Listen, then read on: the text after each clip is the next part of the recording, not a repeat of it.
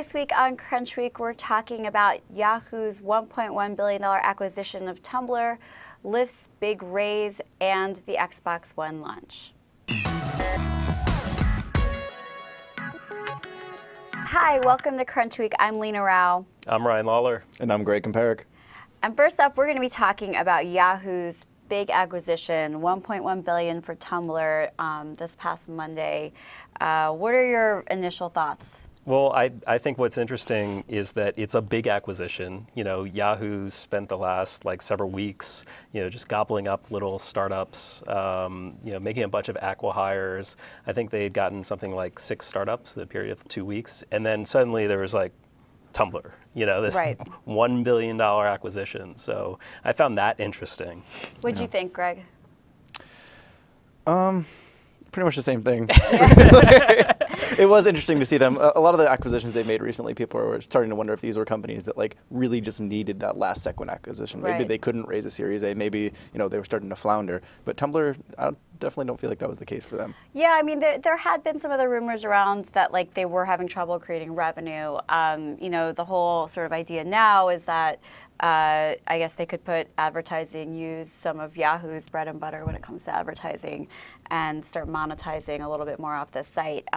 It sounds like there are plans for that. So I don't know. Is that going to screw up Tumblr? What was interesting, is that Tumblr, David Karp has been so against advertising for so long, and they kind of just added it reluctantly.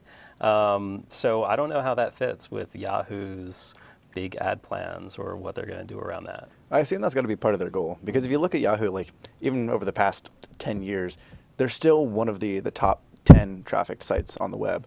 And I assume that that's largely because of older folks who still have it bookmarked as their homepage from the late 90s or early 2000s. So that kind of has their market set in this older audience. But by buying Tumblr, they buy this much younger audience. I mean, you got to assume that they're most users on Tumblr are between maybe 18 and 30. So it kind of shifts Yahoo's marketing demographic drastically. Right, totally. It's the other thing I thought was interesting was, when you talk about things that Yahoo's acquired, there's this long list of things that Yahoo has screwed up. Flickr. Well, I guess they're trying to revive it, but I think a lot of people would argue that Flickr didn't. It didn't necessarily grow under the Yahoo way that everyone expected it to. And the question is Yahoo still this big bureaucratic mess that's going to drag down innovation at something like Tumblr, or will Marissa have that under control? I mean, all signs point. It's hard to predict whether she will. I mean, if there is someone that's going to be able to home grow an already established brand and property, I think she is the one. I mean, she's had a proven success rate at Google, and hopefully she'll be able to turn around Yahoo. It's unclear what the strategy is and what they are yet. I mean, Tumblr doesn't necessarily, you don't think of Yahoo and think of Tumblr. They certainly are separate. But then again, would you think of Google and YouTube? I don't know. I mean, that was a huge acquisition and certainly a big one for, a game-changing one for Google. So maybe Marissa just has this vision in her head of the way that it's going to happen for Yahoo and the strategy, and Tumblr's a big piece of that. It's unclear though yet. I mean, what it really means.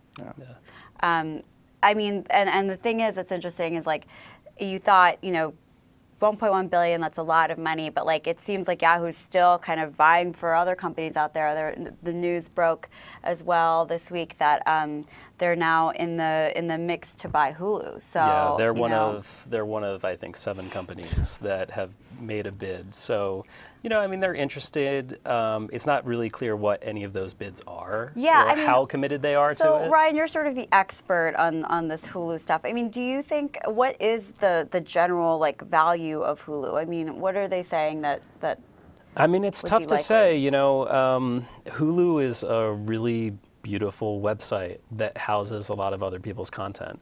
And without really it'll come down to the rights around that content. Without, dedicated rights for a long period of time, I'm not sure how much value there actually is in Hulu. And there have been a lot of recent executive departures. Jason Kilar, who was their long-running CEO, he left not too long ago. He took their CTO. One of their senior product guys just joined Sidecar recently. So, I mean, there's already been a lot of departures from a personnel standpoint. So that's an issue. Questions around rights, and it's just kind of like, what are you actually buying? Right. Well, stay tuned, I guess, for that story. I want to switch gears to Lyft.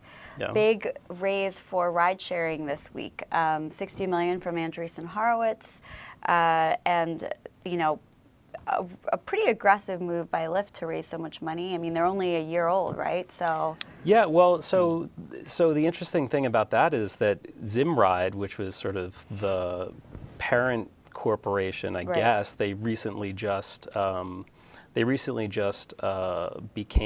Inc. They are taking over that brand, and they still have the Zimride assets and all that. But yeah, Lyft as a service has only been around for 1 year, like almost to the day that they raised this funding. It's a huge amount of funding.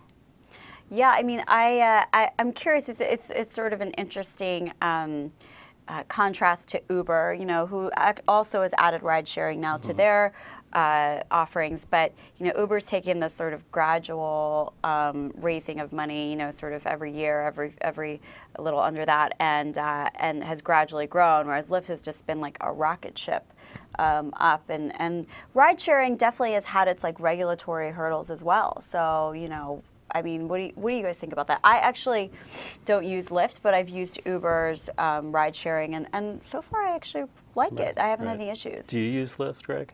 I've used it a couple times. Okay. Yeah. And I mean, what are your thoughts? Like, just getting into a car with a regular dude? I don't mind it. I feel like I know more about my Lyft driver than I do a taxi driver. Right. Yeah. It's much easier if something goes wrong with the driver. It's much easier to get out of a Lyft and be like, flag, bad things, than it is to like get their medallion number and make a big deal about it. Make a call to some number where you don't even know where that feedback goes. Yeah. So you're the ride sharing guru. Who do you use? Everyone? I try to mix it up. I'll be honest. Like Lyft is my go-to. It is. Like okay. it's the first app that I open, and then if there aren't any drivers available, I'll check out Uber or I'll check out Sidecar or maybe one of the cab apps. But generally, for me, it's that number one app. The thing is, for a while in San Francisco, at least, they were having problems keeping up with demand. Like they just didn't have enough supply of drivers. And it seems like from an operational standpoint, they've gotten much better about that. So, so that's good news for them. I mean, this funding is a huge sort of validation, shot in the arm for them.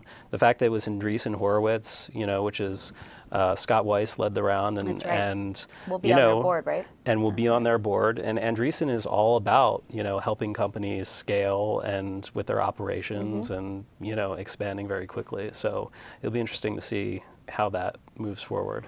Yeah, so Greg, you took a trip up this week to Seattle for the Xbox One launch. Tell us about your initial thoughts, big gaming console news.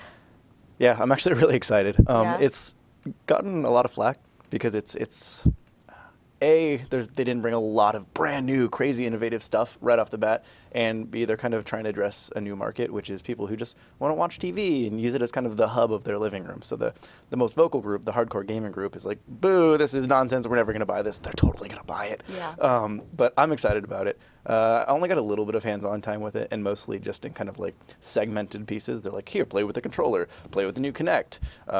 But the new controller is amazing. I don't know if you guys have ever used the Xbox controller, but I'm a big fan of it. I'm obsessed with this new controller. But the big new things about this console, it's got a whole new design. Kind of looks like a TiVo. It's kind of gigantic, but they're trying to make it fit into the living room more. It's got a Blu-ray player built in for the first time.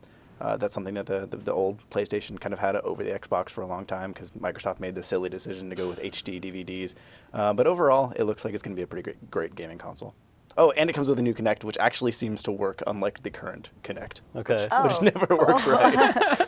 I thought the other interesting thing, like talking about the demo, because I watched the live stream a little bit, the entire control was done by voice. Like, is that going to be creepy? Are people really going to want to talk to their TV? One of my favorite things about that is, so Xbox had that show streaming to people's Xboxes at home, and as they were giving out commands during the presentation, it was messing with people's Xboxes back at home. Oh no! Because during the presentation, they'd be like, Xbox pause, and it would pause their stream. That's awesome. But it's a little bit creepy. One of the things is that you can turn on the Xbox when it's off, which means that technically the Xbox is kind of always listening to you, which is pretty creepy. But I'm pretty sure that if that feature creeps you out, you can turn it off. So right. So you think it's going to be a big win for Microsoft then? I wouldn't predict that it'd be a huge win. I don't foresee it being a failure. You know, when Nintendo launched the Wii U, there was nothing to like going from like the Wii to the Wii U, right? The Wii had this thing that just drove sales, and it was so obvious why people would buy it. But with the Wii U, there was no real sales pitch. But moving from Xbox 360 to Xbox One, I imagine the same people that bought the Xbox 360 are going to buy the Xbox One. So I think it'll do it just as well as the 360. Awesome. Well, that is all the time we have for this week, but join us next week. Thanks.